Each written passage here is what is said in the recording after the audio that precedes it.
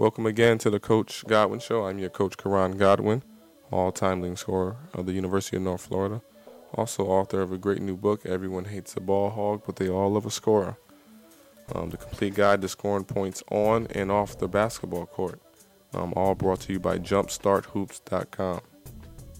One of the things I want to get into today is the mid-range game. And as you all know, this is one of those lost arts. It always perplexes me because when you look at Michael Jordan, who most people would agree is the best basketball player to ever live, you will find that he mastered the mid-range game. You know, it always seems to come in the latter part of your career, you know, when you're young and athletic, like a Michael or Kobe or most basketball players coming to the league. You know, it's either a three-point shot or a dunk. I mean, that's just maturity. When you come in the league and you're athletic, I mean, you just want to get to the hole. You want to get big buckets, you know, those big-time endorsements, and you know, put on a show for the crowd. But as you become more seasoned in the game of basketball, and you get to the point where it's really all about winning and making your teammates better so that you can win, this 8 to 15-foot area on the basketball court, what we call the mid-range game, becomes more and more important.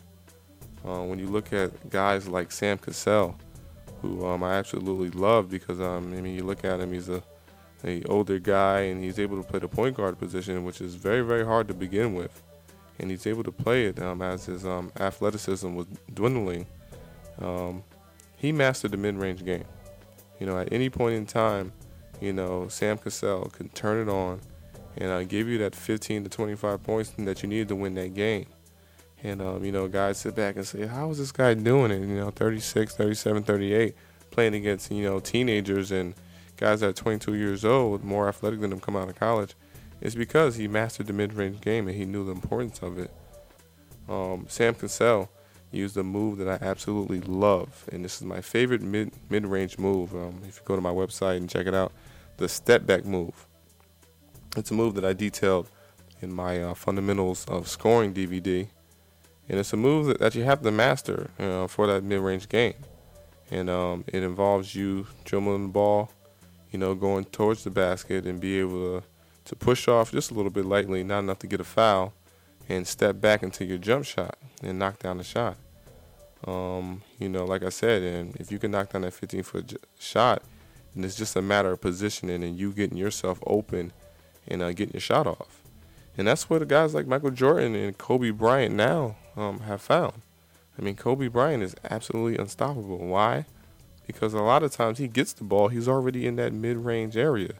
He's either posting you up or running that triangle offense from Coach Phil Jackson. And he gets the ball, he's already in that 15-foot range. So all he has to do is get a shot off. And the closer he is, like say he's 6 feet from the basket, 8 feet, then you know, he can always fade away and knock a jump shot down. And, you know, just the mastery of that area. I look at another guy, Karl Malone. I mean, just coming down the stretch of his career, I mean, he was still averaging, you know, 20 to 25 points a game.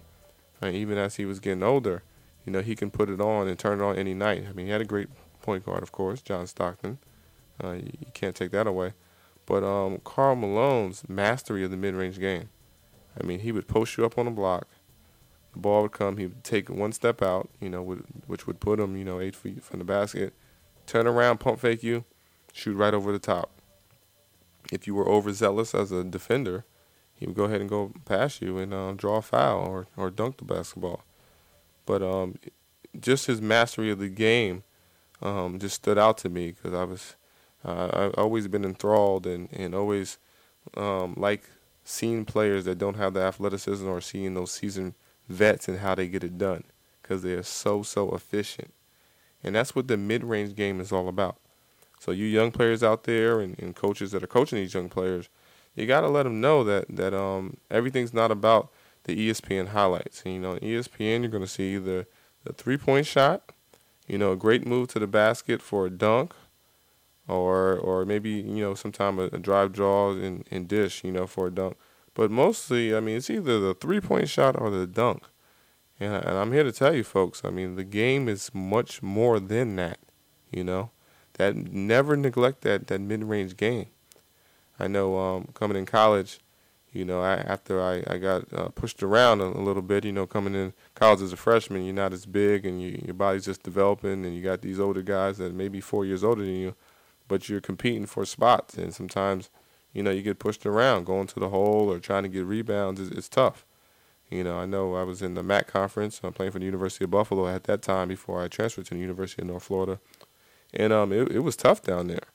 And one of the things that I had to do was figure out ways to score because in high school, what used to be a crossover and dunk, in college, it was a crossover and ended up me being on the ground and them going down the court, because they really don't call foul in practice. So it forced me to become more efficient and say, okay, instead of completely going past the guy and trying to dunk every time, I'm going to go ahead and get past him, get him out of position, and then pull up for this jump shot. And it took my game to the next level. And when I transferred down to the University of North Florida, I already had that mindset. It was. I remember my second game playing, I had 32 points. It was just one of those things where I understood the value of the mid-range game. It also is good for your longevity, and that's what the guys in the NBA found out very, very quickly. It's a marathon, folks. It is not a race, not at all. At the end of the day, your stat sheet is going to say whatever it says. If it's 25 points, it says 25 points. Me reading your stat sheet, I'm not going to know how you got that 25. I'm just going to see your shoot percentage and how many points you ended up with, and I'm going to judge your game based off of that, especially when we talk about Hall of Fame and comparing stats. That's what you look at. How great was this player? How efficient was this player compared to who they played against in history and time? So the mid-range game is something that I always respect. I encourage everyone to go out there and get the moves in your arsenal. Of course, my fundamentals of scoring DVD. I have great moves, step backs, crossovers. I have something what I call my NBA step. It's also on YouTube too. You can Google that or search that. It's a move where you're actually in a triple threat position, and you're looking for the person's lead foot to attack. Once you find that lead foot, you explode past them, getting them out of position, only to pull up right there in their face. And it's a move that I used, and it was a great move for me because a lot of times you have these athletic guys that pride themselves on defense, and you have to know how to get your shot off. But when I was in that mid-range game, that's an easy shot for me as it is for a lot of you out there. 15-foot being that foul line area, and going below that, 8 to 15 foot, you should be able to knock down that shot. So that's it for today's show. Make sure you're out there practicing hard on your mid-range game. Don't just go to the park and launch threes and get into the gym. That's all you want to shoot is threes. Make sure you're around that foul line area. Make sure you catch the ball at the three-point line. You're taking 2 dribbles to the foul line, pull-up jump shot. Make sure you're working on your step back. Make sure you're working on your crossover and pull-up, all right? So until next time, work on that pull-up jump shot, all right? Don't let the mid-range game continue to be a lost art. Go ahead and master that. Put it a part of your arsenal and take your game to the next level.